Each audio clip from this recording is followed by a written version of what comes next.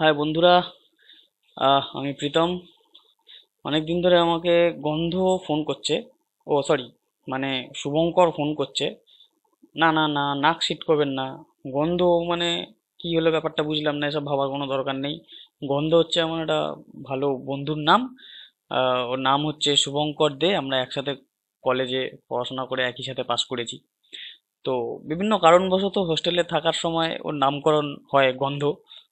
আপনাদেরও যেরকম বন্ধু বান্ধবরা যেরকম নামে ডাকে, সেরকমই আর কি আমার একটা বন্ধুর নাম ওরকম পড়েছে। যাই হোক, তো গন্ধ আমাকে বেশ কিছুদিন ধরে ফোন করছে ট্রেডিং এর বিভিন্ন বিষয়ে জানার জন্য। তো যেগুলো হয় আর কি, শুরুর দিকে সবার প্রথম দিকে সবারই একটু কিউরিসিটি থাকে যে এটা জানবো ওটা জানবো।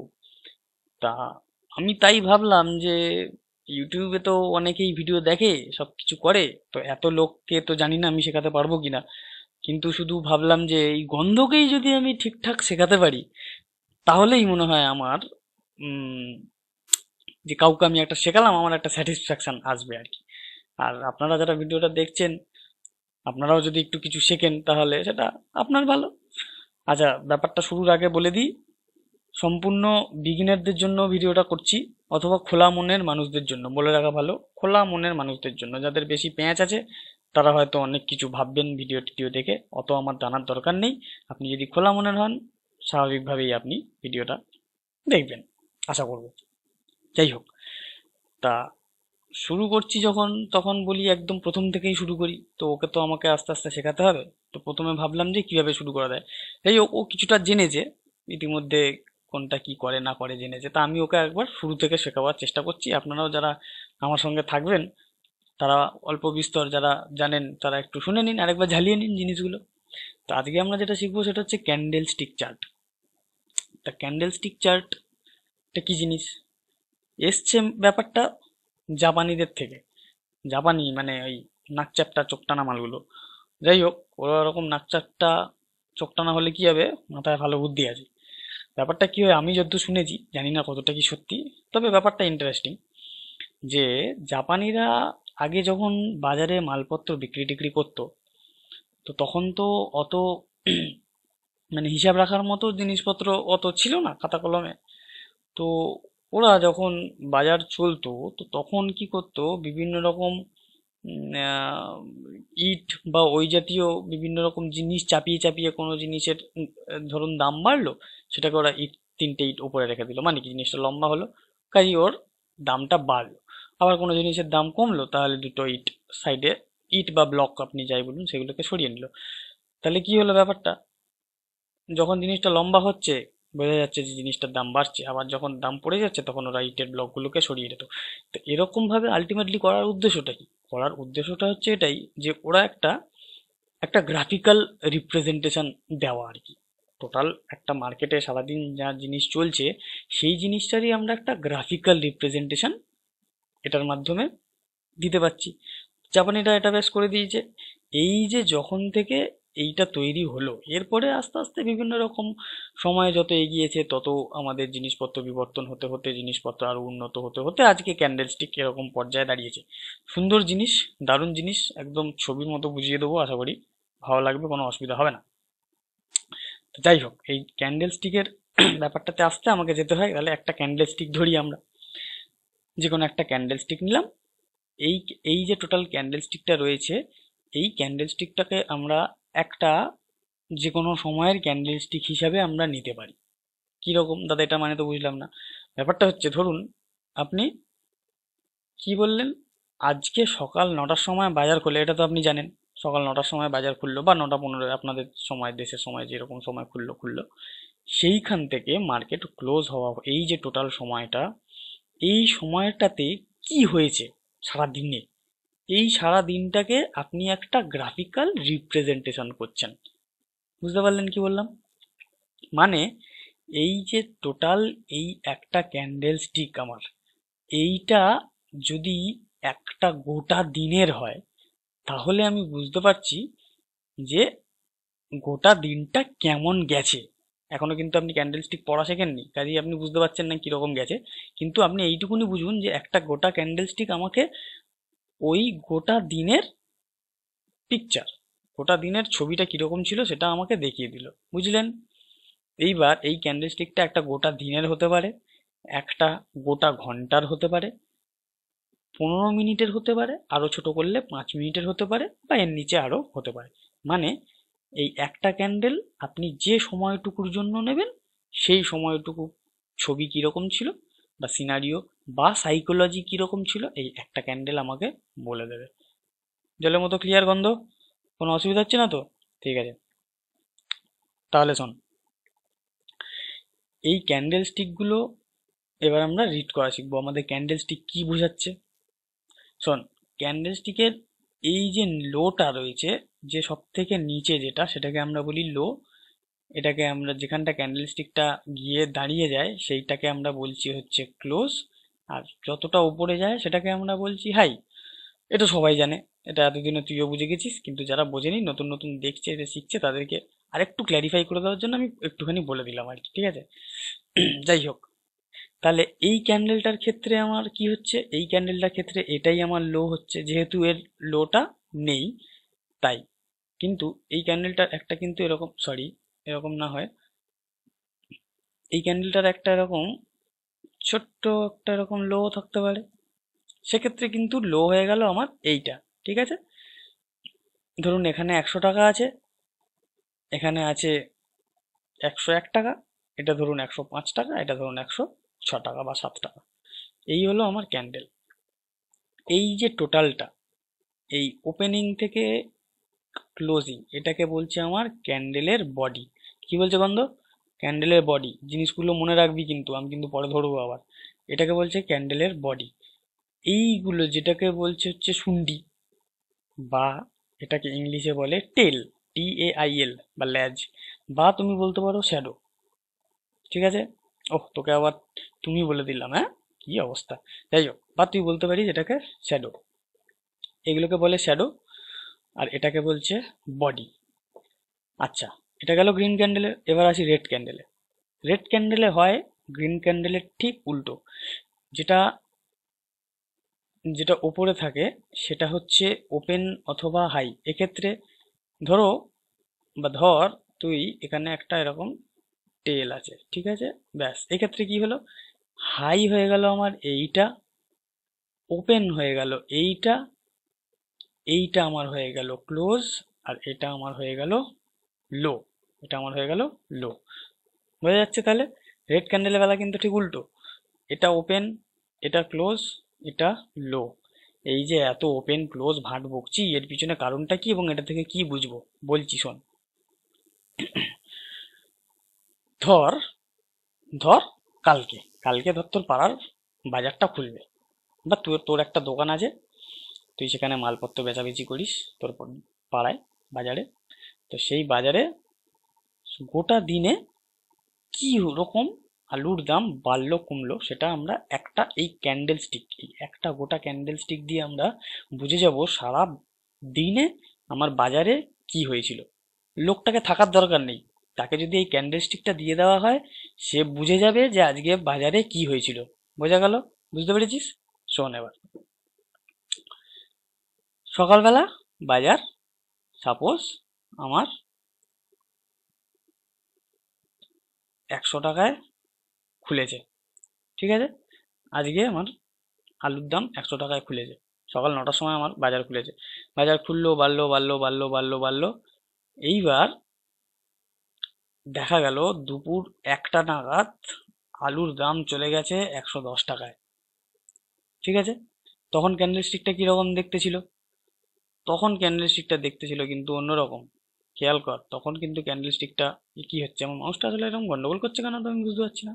যাই হোক, তখন আমার ক্যান্ডেল স্টিকটা কিন্তু দেখতে ছিল এইরকম। পুরো ক্যান্ডেলস্টিকটা কিন্তু তখন ভর্তি ছিল, এটা পুরো ঢাকা, যখন 110 টাকায় ছিল।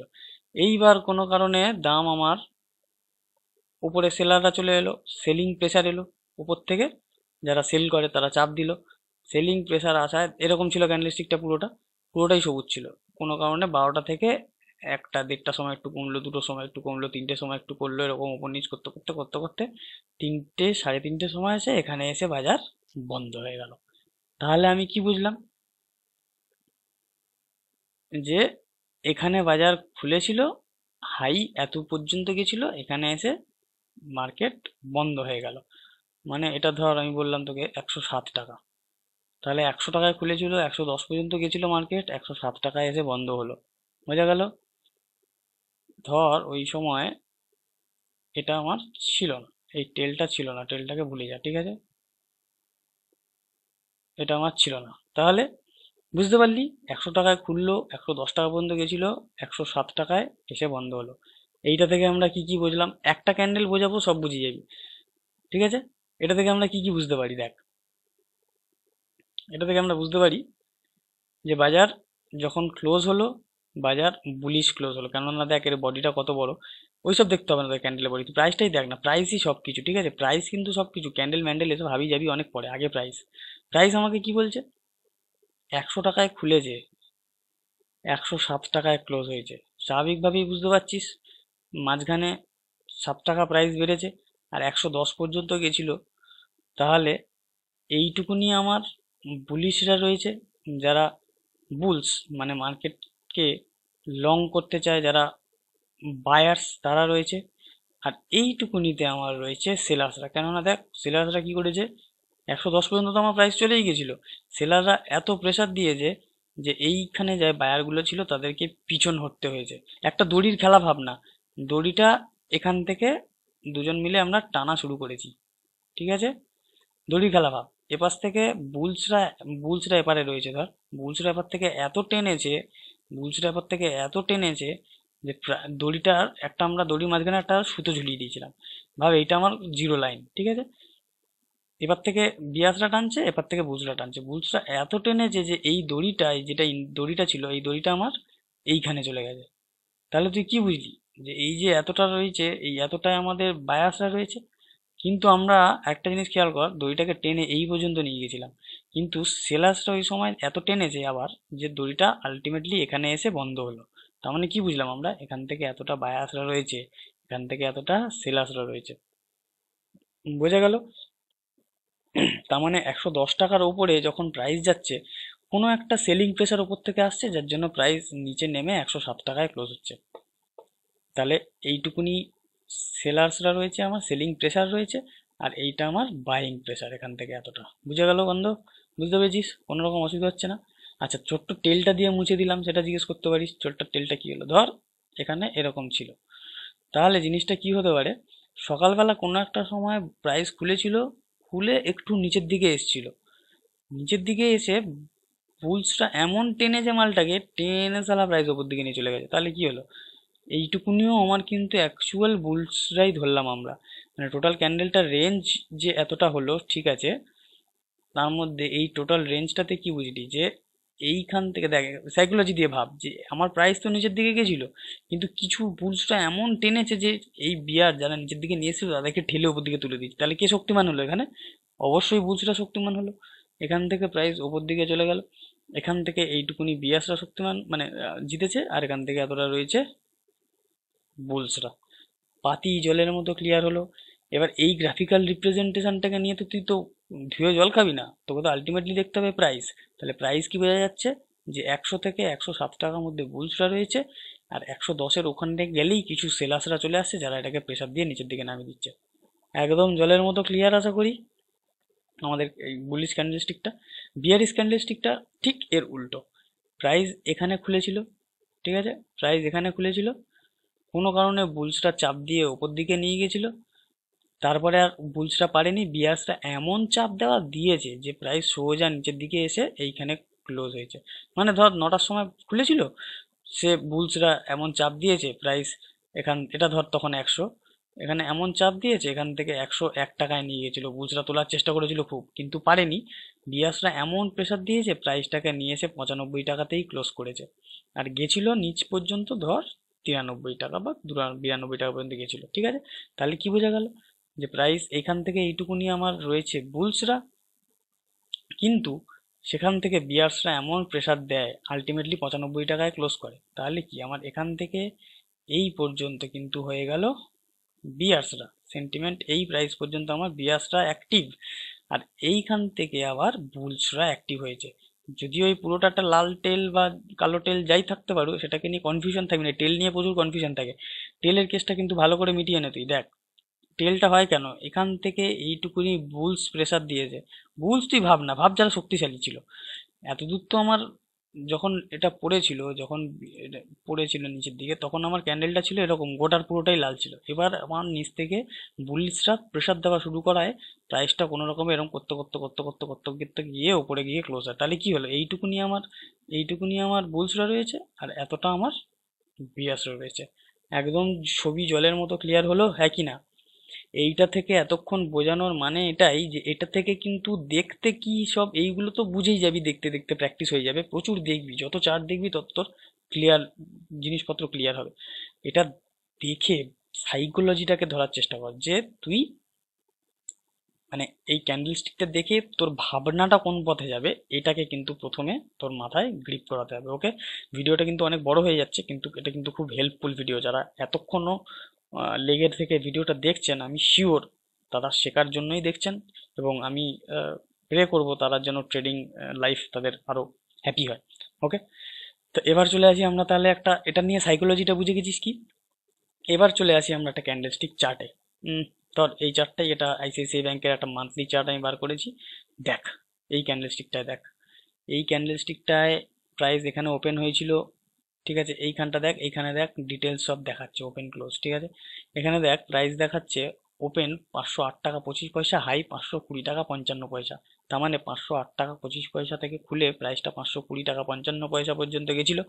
তারপরে বিয়ার্সরা অ্যাক্টিভেট হয়ে গেছে, বিয়ার্সরা অ্যাক্টিভেট হয়ে আলটিমেটলি ক্লোজ করিয়েছে। দেখ লো গেছিল 268 টাকা 30 পয়সা, এখানে দেখতে পাচ্ছিস ভালো করে, লো গেছিল এইটা, লো গেছিল আর 268 টাকা 30 পয়সা, আর নিচে গেছিল ক্লোজ হয়েছে 323 টাকা 75 পয়সা। তার মানে লো, এই দেখ এখানে একটা দেখতে পাচ্ছিস কত লম্বা টেল, শ্যাডোটা দেখতে পাচ্ছিস তো?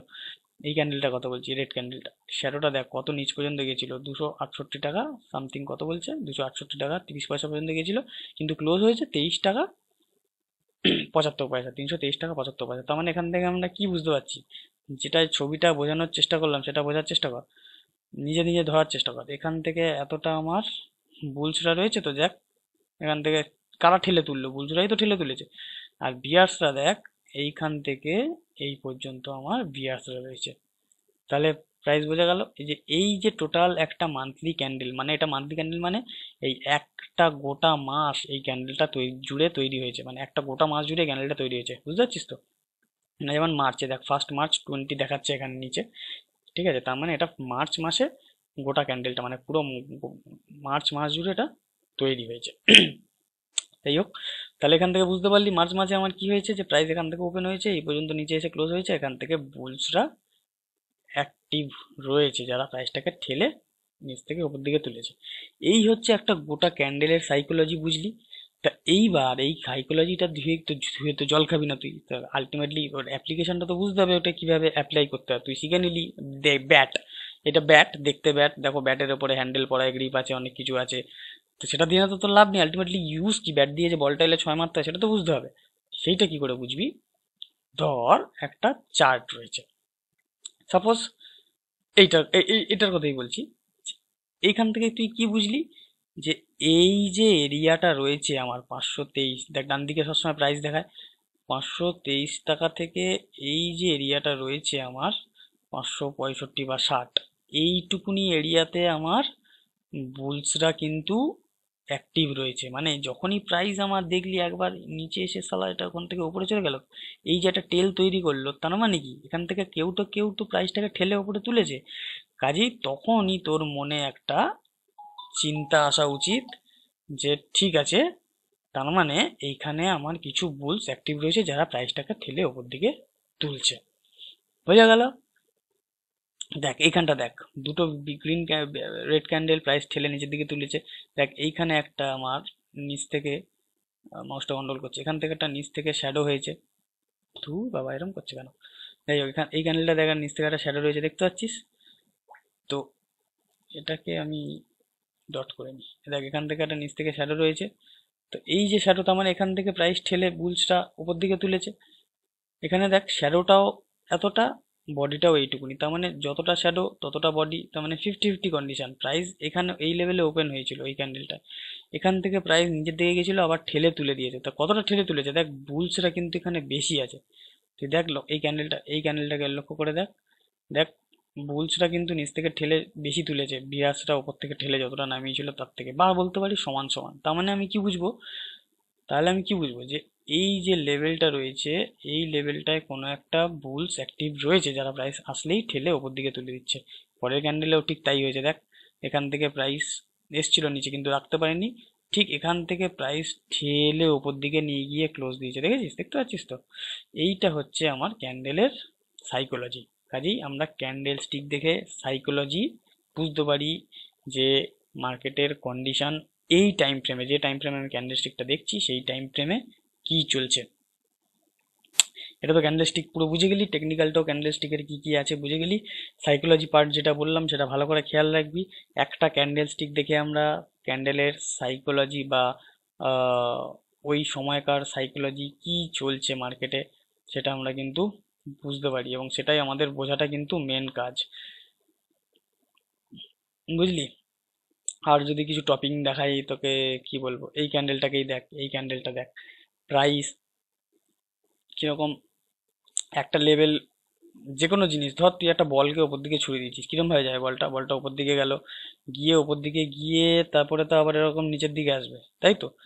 ঠিক প্রাইসও সেরকম, প্রাইস দেখ এরকম ওপর দিকে গেল, গিয়ে এরকম ওপর দিকে গিয়ে আবার প্রাইস এরকম নিচের দিকে আসছে, বুঝতে পারলি। ঠিক দেখ, এই ক্যান্ডেলটার ওপরে দেখ একটা শুন্ডি তৈরি হয়েছে, যেটাকে টেল বলে, টেলটা তৈরি হয়েছে দেখ, টেলটা কতটা এখান থেকে প্রাইসটাকে ঠেলে নিচের দিকে নিয়ে এসছে, প্রাইসটাকে ঠেলে নিচের দিকে আনায় প্রাইসটা নিচের দিকে এসছে, এখান থেকে একটা বিশাল টেল তৈরি হলো। তার মানে কি, এই যে রিজিয়নটা আছে এই রিজিয়নে আমার সেলার্সরা অ্যাক্টিভ, প্রচুর সেলার্স এখানে চলে এসছে। সম্ভাব্য সাইকোলজি কি, যে এত সেলার্স চলে এসছে, তুই নিজেকে অ্যাক্টিভ রাখবি যে এতটা সেলার্স চলে এসছে, মানে ব্যাপারটা ভাবার বিষয় আছে, এত উপরে এত সেলার্স, স্বাভাবিকভাবেই পরে মানে স্বাভাবিকভাবেই প্রাইসটা কিন্তু পরের ক্যান্ডেল থেকে পড়তে আরম্ভ করতে পারে। পড়লো কি না পড়লো, কিভাবে পড়বে, কিভাবে ট্রেড হবে, এগুলো পরের ব্যাপার, তুই আগে সাইকোলজির বোঝার চেষ্টা কর যে এতটা প্রাইস বেড়েছে, এতটা টপিং টেল, এত উপরে এত উঁচু জায়গায় প্রাইসটা চলে গেছে। ভাব না, এখান থেকে 180 থেকে 340-এ প্রাইস চলে গেছে, এত উপরে গিয়ে এরকম একটা টপিং টেল বানিয়েছে, নিশ্চয়ই ওখানে সেলার্সটা খুব প্রেসার দিয়েছে, তবে গিয়ে টপিং টেল হয়েছে। তো জিনিসটা তো ঠিকঠাক লাগছে না যে এত উঁচুতে প্রাইস। আর সেলার্সরা সবসময় কি চায়, সেলার্সরা সবসময় চায় ওপরে গিয়ে সেল করতে, মানে যত হাইতে সেলার্সরা বিক্রি করবে তত ওদের লাভ না। কাজেই এখানে গিয়ে সবাই যারা এত দূর নিচ থেকে বাই করেছিল তারাও ওপরে গিয়ে প্রফিট বুক করছে, যারা নতুন ফ্রেশ সেল করে পয়সা ইনকাম করে তারাও উপরে সেল করছে। কাজেই জিনিসটা ঠিকঠাক দেখাচ্ছে না, তোকে অ্যালার্ট হতে হবে। সাইকোলজি আগে থেকে অ্যালার্ট হয়ে গেলি, বুঝে গেলি যে এখানে এরকম একটা কিছু ঘটনা চলছে, কি হবে না হবে সেটা পরের ব্যাপার, বুঝতে পারলি। সাইকোলজি ইজ 80%, বাদ বাকি টেকনিক্যাল জিনিস ইজ 20%, তোকে আগেও বলেছি এবারেও বললাম। আশা করি ভিডিওটা তোর ভালো লেগেছে, আর আপনারা যারা দেখছেন, বা তোমরাই বলি, তোমরা যারা দেখছো তোমাদেরও নিশ্চয়ই ভালো লেগেছে। বন্ধুর মতো করে বললাম, যদি ভালো লাগে, একটু লম্বা হয়ে গেছে পরেরগুলো, মানে এত মানে এত সুন্দর করে আস্তে আস্তে বোঝাতে গেলে না একটু বড় ভিডিও লাগে, একটু ধৈর্য ধরে দেখুন, ধৈর্য না থাকলে ট্রেড আপনার হবেও না। ওই হুটোপাটা করে কোনো জিনিস হয় না, একটু ধৈর্য ধরে এসব জিনিস দেখুন। যত ধৈর্য বাড়বে ট্রেডিংয়ে তত ইমপ্রুভমেন্ট আপনারই আসবে, কেননা ট্রেড করতে গেলে প্রচুর ধৈর্য লাগে, এটা আপনারা জানেন, হয়তো দেখেছেন তো বা শুনেছেন। একটু ধৈর্য বাড়ান, ধৈর্য ধরে জিনিসপত্রগুলো শুনুন, আমি আপনাকে বাজে জিনিস শেয়ার করব না, যেগুলো এতদিন ধরে শিখেছি সেগুলোই শেয়ার করব। ওকে, ভালো লাগলে প্লিজ একটু লাইক করবেন আর কমেন্ট করবেন আপনাদের কি, কোথায় কি অসুবিধা হচ্ছে, কি কি কোয়ারিজ রয়েছে। কেননা প্রথম দিকে শিখলে অনেক কোয়ারিজ থাকে, সেগুলো নিচে লিখে, দরকার হলে বাংলায় লিখুন, আমি চাই টোটাল জিনিসটা যাতে বাংলায় হোক, পশ্চিমবঙ্গ বা বাংলাদেশ, আপনারা টোটালটা বাংলায় নিচে কমেন্ট করে লিখুন। আমি চাই আমার বাংলার ভাইরা যাতে উন্নতি করতে পারে, আমিও যেটা শিখেছি আমিও শেখাবো। বাংলা থেকে বেশি ট্রেডার ওঠে না, আমি চাই বাংলা থেকে ট্রেডার উঠুক ভালো ভালো। ঠিক আছে, তাহলে চললাম, আমি পরের ভিডিওতে আবার দেখা হচ্ছে। পরের ভিডিওটা আর একটা ইন্টারেস্টিং টপিকের উপর নিয়ে আসবো, সেটাও বেশ ইন্টারেস্টিং হবে জিনিসটা, ঠিক আছে। একটু সাবস্ক্রাইব করে নেবেন, আর আমাকে তার থেকে বড় কথা, করলেন কি না করলেন আপনাদের যে কোয়ারিজগুলো আছে আমাকে নিচে অবশ্যই জানাবেন, তাহলে আমি তার উপর করে ভিডিও তৈরি করতে পারবো। ওকে, থ্যাংক ইউ, টাটা। অনেক রাত হয়ে গেল, দেখছেন 12টা বাজতে যায়। ঘুমিয়ে পড়ুন, আবার সকালে কালকে মার্কেট আছে, দেখা হবে।